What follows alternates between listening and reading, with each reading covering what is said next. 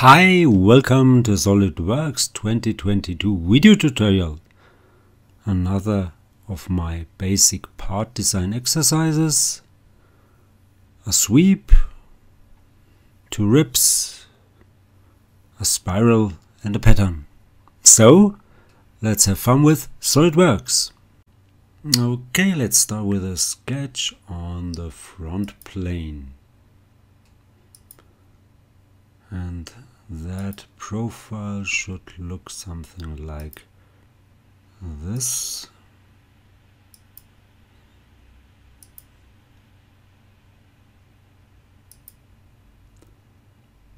Okay, let's add a circle, maybe like that here. Let's add some dimensions.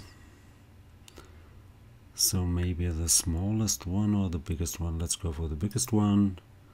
That would be, in this case, 40. And it will rescale automatically. Now let's trim here, like that, and add some more dimensions. So this distance here should be 20. Let's see what happens. That's okay. That distance should be 11, and this distance should be 11 as well, and I just noticed this should be 22. Okay, and that small one should be 2.5. And that radius might be 51. Let's go for 51. Great. Now I need it to constrain it to the origin.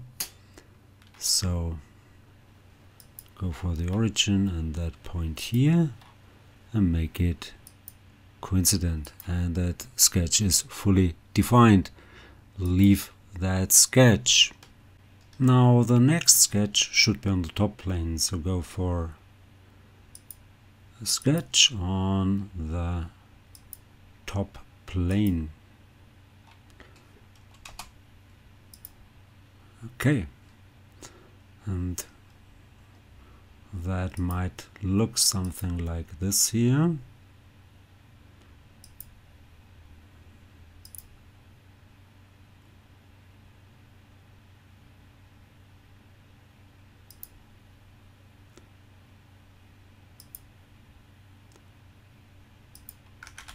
So this one should be, of course, horizontal aligned. Let's add some dimensions. Maybe this one first. This should be 180. Now that distance should be 180.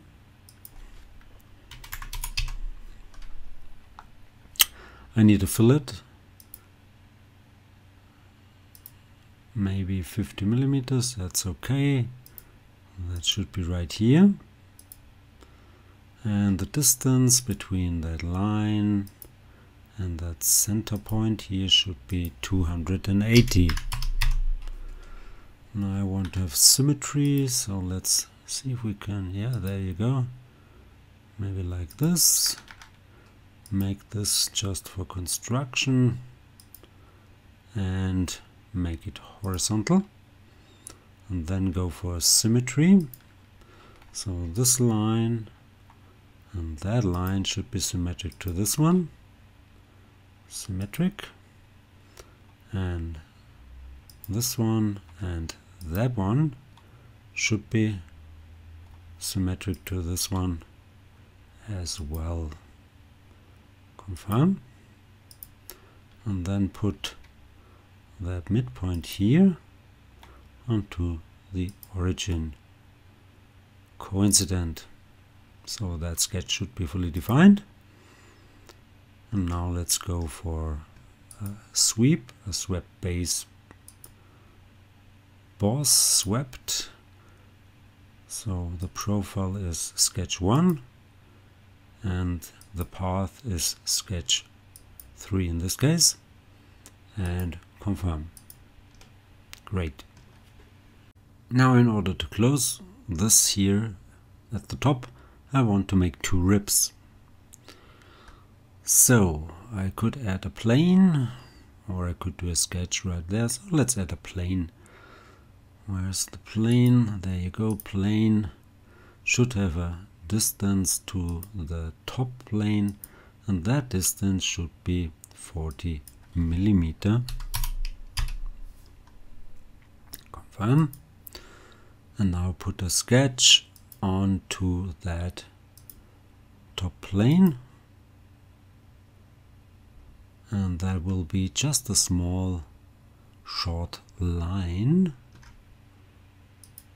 maybe like this. I don't want to fully constrain it, but you should just add some dimensions, and it should be aligned to that midpoint or to that origin. Then leave this sketch, and I want to do a rib. Where's the rib tool? There you go. It should be parallel to sketch. Yes, that's okay. And it should go in only one direction. So maybe like this. Yeah, it should go in that direction. That's the thickness. And I want to go for 11 millimeter.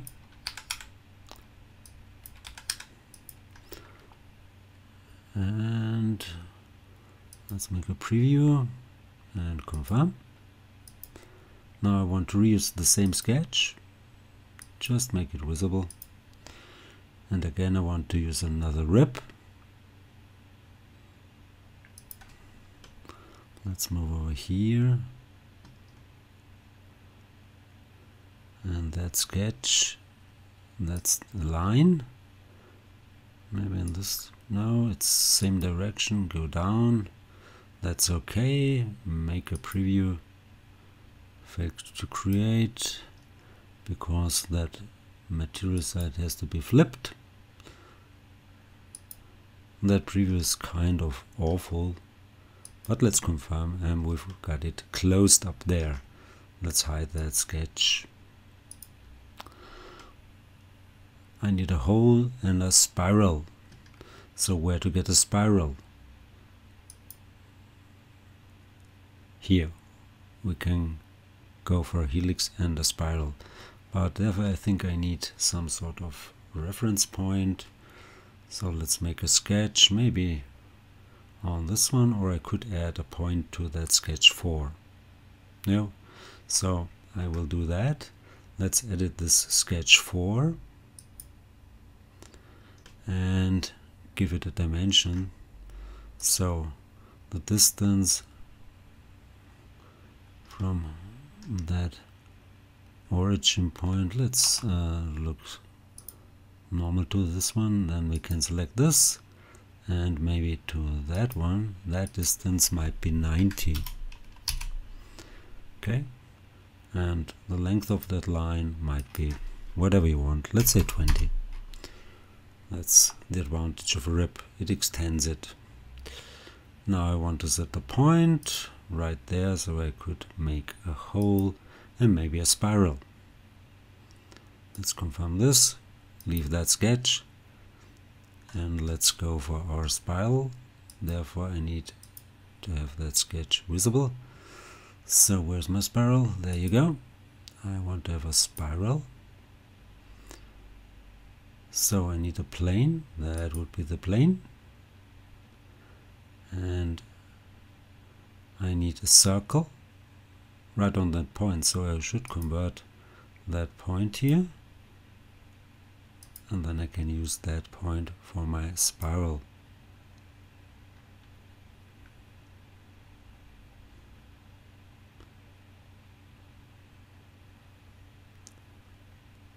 Let's draw a circle, maybe like that. Okay, leave that sketch, which gives me that spiral here.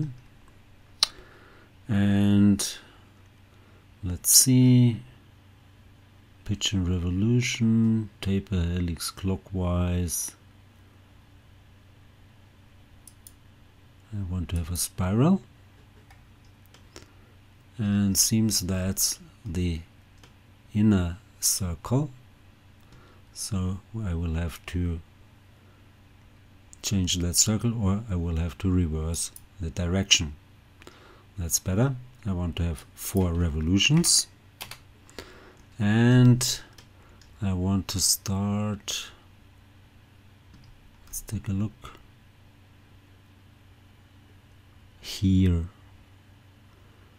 but I reversed it, so starting at 225 is kind of odd. Let's try 0 and see where we will go. So that's 0 in that direction, 90. So this should be 3 times 90, that would be 270. Is that okay? Let's see, 27. No, that's down below. So maybe it's 90. That's really hard to see. Yeah, it's 90. And confirm. So maybe I could change that sketch a little bit. Add a dimension. Right now it's 120. Let's go for 140.